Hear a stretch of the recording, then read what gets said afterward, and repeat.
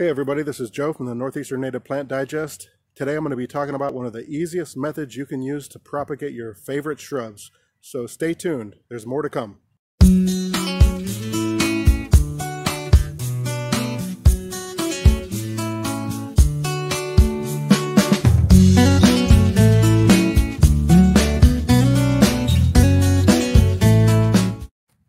Alright, so today I'm going to be showing you a really easy way to propagate plants and get free shrubs. Some of you may know about this technique, others may not. I've actually been pretty surprised when I talk to some of my friends and I get questions about how to do this method. It's really straightforward. First of all, let's talk a little bit about propagating shrubs. There are a lot of different techniques out there that you can use to propagate shrubs. You can do cuttings. There's softwood, semi-ripe, and hardwood cuttings. There's obviously the technique of growing shrubs from seed, which can sometimes take a long time, and some plants are harder to germinate than others. So today we're going to be talking about a real simple technique that you can use. My nephew RJ is here. He's going to be helping me. So we're going to get started right now. I'm going to show you how to do this. You're going to see how easy it is, and you can start right away propagating your shrubs and save yourself some money in the process. So the technique I'm going to be using today is called layering, and it's a real simple process that you can use to clone your favorite shrubs. So this is a hydrangea arborescens, a smooth-leaf hydrangea. It's mini mauvet. It's a little cultivar. Only gets about 3 feet tall, 3 feet wide. But I'm going to demonstrate on this, and then I'm going to demonstrate on a 9-bark this process. And on the 9-bark, it might be a little bit easier to see since there's no leaves on it. But I'll do my best here. So basically what you want to do is you want to push the stem. I have this stem here. It's kind of hard to see. So you want to find a stem that's kind of pliable, one that you can bend all the way down to the ground. And you want to remove any of the lower leaves. And another thing that I've done, you don't always have to do this, but I've wounded this a little bit by scraping it with a knife just to take off that outer layer, and this will help it root a little bit faster. So what I'm going to do is just cover this up with dirt.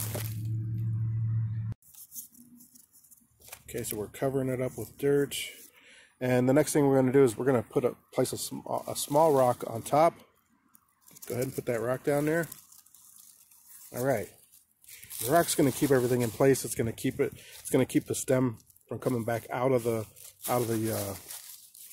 dirt, and it's going to allow that to root.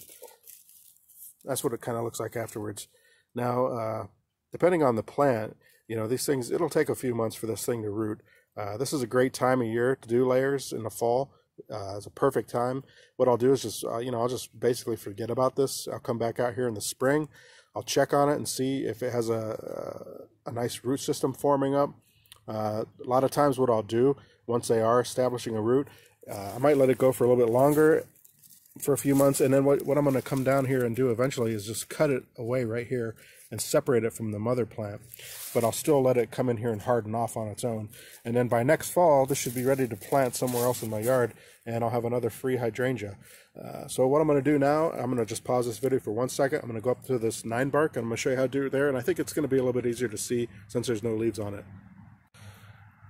Okay, here we are at the 9-bark. It's just a small little shrub that I planted last year, but it's doing really good. So we're going to go ahead and layer this, and hopefully you'll get a better angle and a better view on this. Go ahead, RJ, if you want to, shove that down and cover it with dirt. Put a nice good mound thing of dirt on there. Good. And then put that, while you're pressing down there, put that rock on there. That should be good. All right.